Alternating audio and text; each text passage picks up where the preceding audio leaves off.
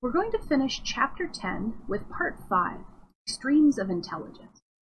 Now, throughout the chapter, we've talked about intelligence as a combination of both our genetic and environmental influences.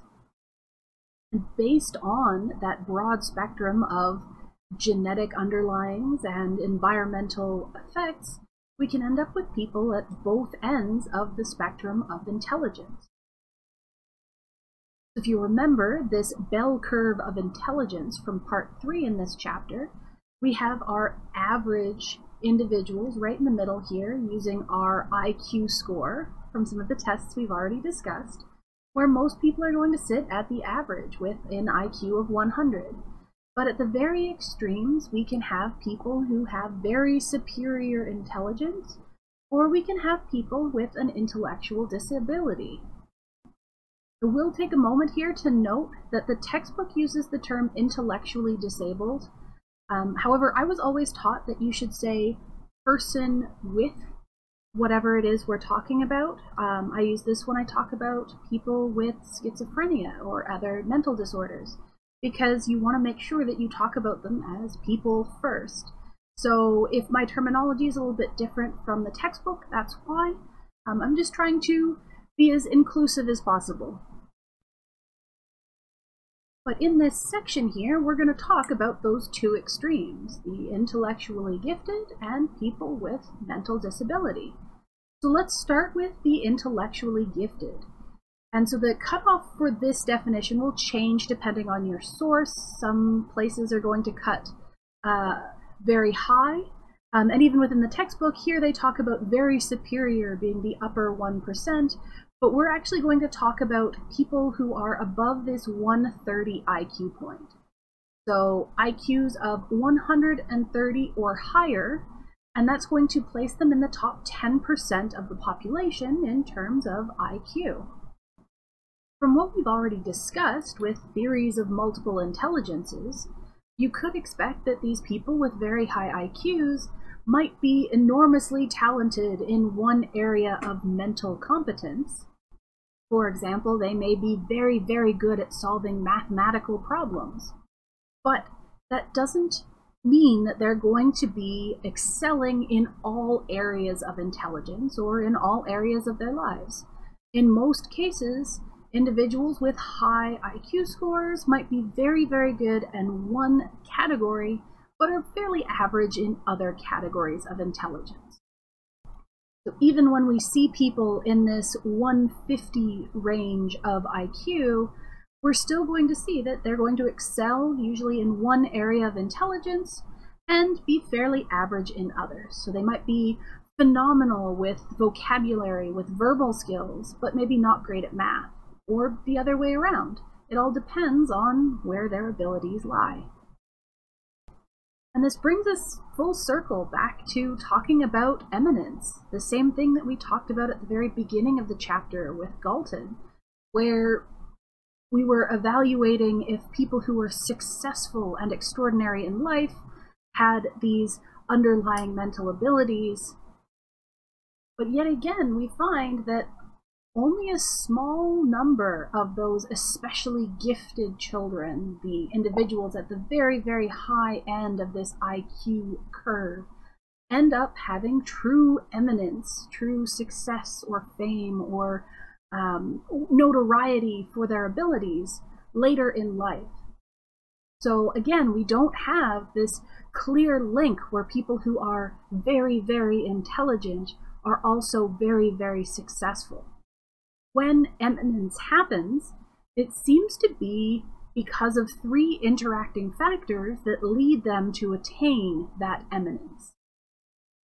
For someone of the intellectually gifted variety to achieve eminence, their skills, their highly developed mental abilities, should probably also overlap with their chosen field. So they might have sort of the highly developed general mental abilities, but they should come with specific abilities that relate to their chosen field. So are they working in an area where they can make the most of their special abilities? If they're a math genius, are they working in the mathematical field? Or have they found that their heart wants them to be an artist?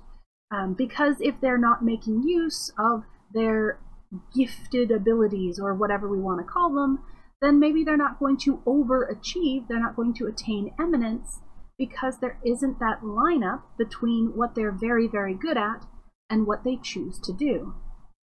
The next factor that seems to be related to whether highly intelligent individuals gain eminence in the future is their ability to creatively solve problems. So if they are phenomenal at memorizing things, they are really good at remembering facts and ideas, but aren't very good at creatively solving new problems, then they might not excel in that field because all they're doing is obtaining more of the same information. They're not generating anything new and exciting to create that eminence.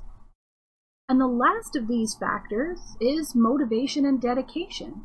Do these people have the drive to make use of their abilities? Do they have the dedication to stick with it and follow through to attain this eminence? And so we can look at all of these factors and see it from both sides. So children who show intellectual ability, who have very high IQs, aren't necessarily going to be attaining eminence in their adult life. But the other way can also be true, where you don't have to be intellectually gifted to achieve eminence. The textbook uses the example of Charles Darwin, who as a child didn't show any particularly gifted abilities, didn't have an extraordinarily high intelligence as they viewed it, but he had the motivation and dedication to achieve eminence later in life. So you don't have to be super intelligent to achieve eminence, and those who are very intelligent aren't necessarily going to be eminent. This is also probably a good place to mention that children who fall, wrong way. Oh no, I was going the right way. Children who fall on this end of the bell curve, if they're in school and they're taking normal classes at the normal age-appropriate level, we may encounter problems where they lose motivation and dedication just simply from the environment that they're in. If they're not being challenged, if they're not being pushed or motivated to interact and learn, then they might not end up succeeding later in life. A lot of very intelligent people end up dropping out of school or finding other ways to educate themselves because the school system isn't ideal for their capabilities or how they learn. And that's interesting to keep in mind because the school system is mostly designed to deal with people who are in the average range. So they don't do well with people who are very intelligent. They don't necessarily do well with people who have mental disabilities either. And that brings us to our next point, where we can discuss very briefly people with intellectual disabilities. Now we can go back to our curve here, and in this range at the very bottom of our bell curve, we have 3 to 5% of individuals will fall under the category of having an intellectual disability. Individuals with mild disabilities can still attend school and can still move through the normal schooling system, but if